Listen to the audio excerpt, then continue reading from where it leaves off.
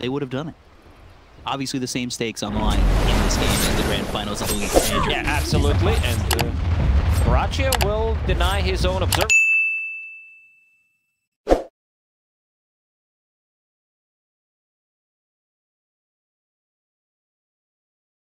Gladiators. Everybody wants the easy gold, so they're going to fight it out. Ooh. Gets the 100 gold. Look at that. Easy money. Yeah, they should increase his salary. Because after winning the major and also getting this D ward. Very two equivalent things right there. Yeah, I agree. Definitely up the salary and get it going. So Tofu coming over. I always just love it. Celery tofu makes me hungry for some good Dota. Absolutely, and this is going to be a good Dota. Looking at the Nisha's item build coming up from the mid lane, I believe that's going to be a straight-up Meteor Hammer, something that you know, Reddit talked about, and I fiend Reddit a lot, so I get the ideas from Reddit. That's why we're on the same page.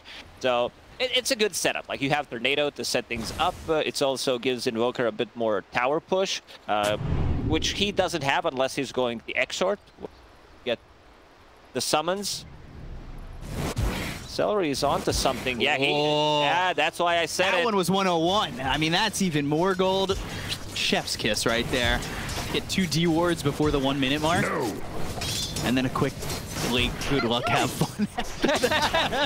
Yeah, it's gonna be, they're gonna need some luck because they just gave 200 gold to Rubik.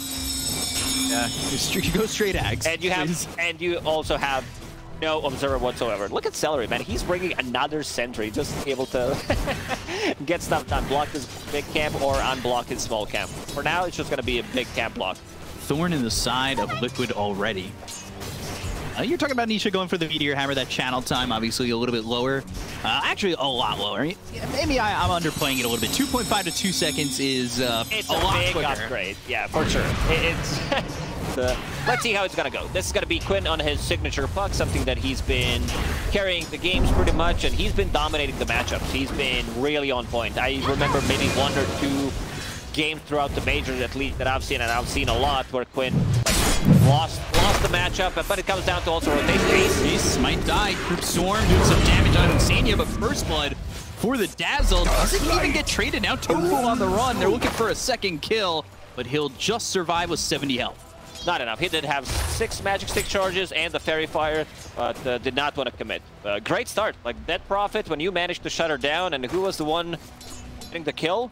Insania. Okay, give it. Like you talked about, other position 5 trying to get some carry items. It might be Insania this time around. A lot of value. Something that the Governor talked about on the panel is Dazzle Shard. Like, sometimes it's not necessarily you want to give your position 5 the best start, but when it comes down to certain matchups, it's going to be quite a lot. And we see Boxy going behind enemy lines. Yeah, this is rough. I mean, this is just straight in their lane in between the tier 1 and the tier 2 tower. I mean, this is giving me a little bit of flashbacks to when you had the double scout axe builds. You just stand behind the tower and farm creeps just freely like that. Bring 4-man shield back and side shop.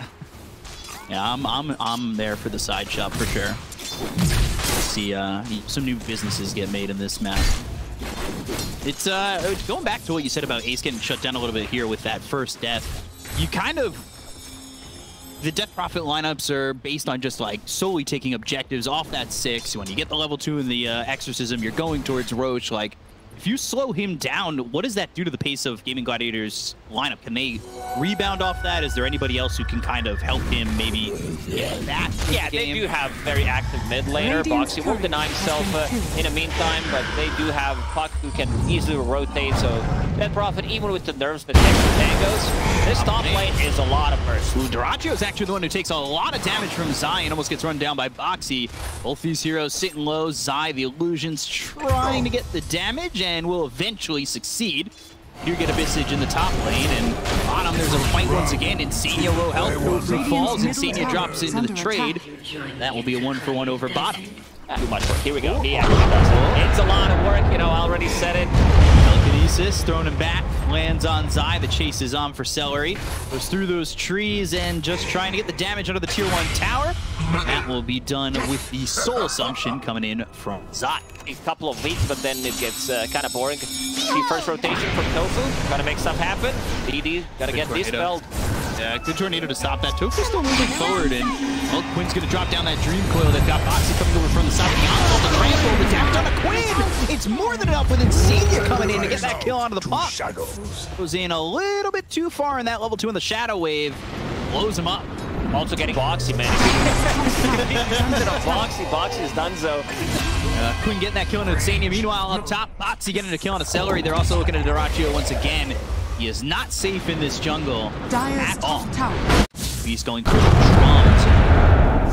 Like maybe there's a boots of pairing in the future. Boxy with the Bleeding Rift, Tofu over to the side, maybe trying to throw it at an avalanche. The Dream Coil onto 2, the Pulverize, but the damage is in. The kill on Boxy. The Meteor Hammer lands on the Tofu. From the other side, Zai's coming in. Soul Assumption hits on the Tofu. They've got the Guardian Greaves, which are immediately popped by Ace. Goes into thrown over by Insania, as well as a tornado that comes in and lands. Didn't do much of anything. Yeah, that Radiant's top tower Guardian coming in and turning the tides of that one, putting in a little bit more damage up towards top if they do end up fighting. Tornado avoided. Quinn still has that double damage. Top lane, they are going to go in. They've got the toss. It's on to Zai. Look to get the kill, but they've got the Shallow Grave, so Zai's going to survive a little bit longer and be able to TP out. They'll go after Insania. The chase is on from Ace. 1 charges. He's going to be probably okay. Shadow Wave. Senses something is off. Roger going to go behind the tier 1 tower. Gets the Insania with Bleeding Rift. That's a quick blow up of Insania. Team coming from Nisha with a tornado landing on an Ace as well as Doraccio, but they go to the Exorcism, and maybe this is the one that finally nets them a tower. And that looking like they're going to grab it, but Boxy may be setting up for some sort of onslaught combo. Radiant's middle tower has fallen. Die up top, so Dire's top exactly tower what they is would under go for, attack. but they are just posturing like they may go. I will say it's a little bit surprising considering the fact that the map for Gamin Gladiators was Dire's top tower is so under shrunken. Shrunk, I'm not really sure, but early on with the tier 1 towers going down, they're able to get such a lead like that. Yeah, Gamin Gladiators are all over the place pretty much. These couple of rotations that look good for Team Liquid, they did took the towers, but it comes down to also Terrorblade wanting to farm a really big item. Now that the Radiance is complete, Team Liquid, they're going to strike. They're going to go inside the Roche Pit, use this information that there is no Exo available, and they will take it. I don't see Naga Siren being close enough to use Song. Wow. Yeah. Just kind of for free, and ran themselves the first stages of the game. It happens quicker, but they still need to learn to count.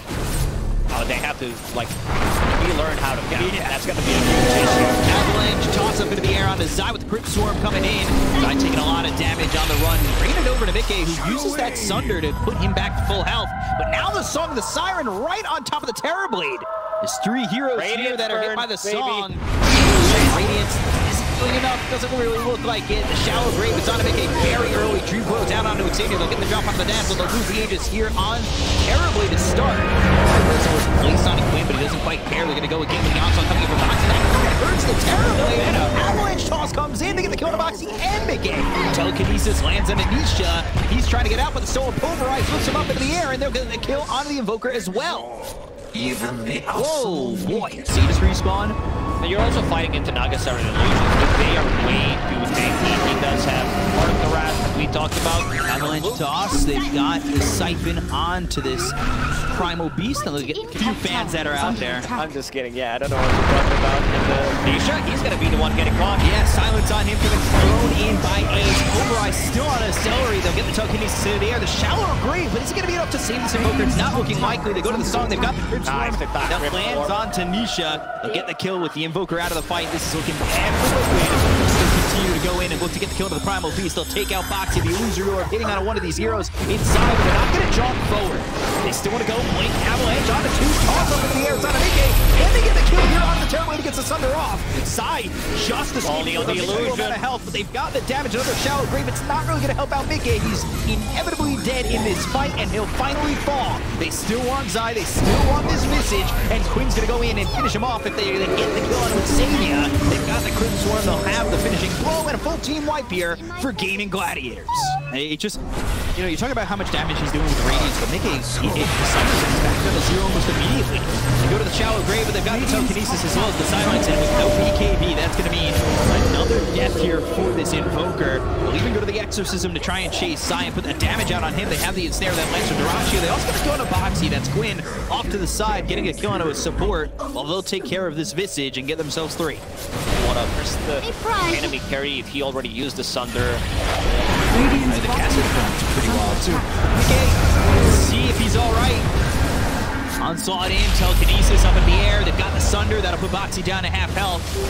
Duraccio trying to chase. Storm just landing on a Boxy, but they've got the Deafening Blast that pushes back this Death Prophet.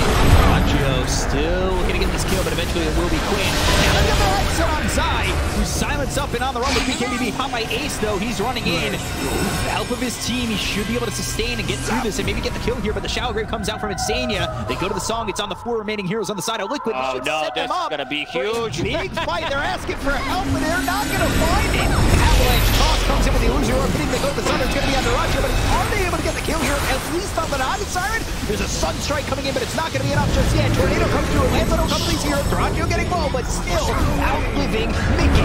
The Terrorblade drops. Queen gets the kill. The Onslaught in. He gets a couple of these heroes and pushes them away. They get the Shallow Grave once again. This is looking bad for Boxy, as he's been boxed in by the side of Gamin Gladiators. He'll get another kill. They'll call GG, and Gamin Gladiators will take game 1 and continue to reign supreme over Team Liquid. They just have their number, it seems. The way they've been playing the map, they've been making the moves around the map, going for these early towers, but the Gamin Gladiators, they got the most out of the map.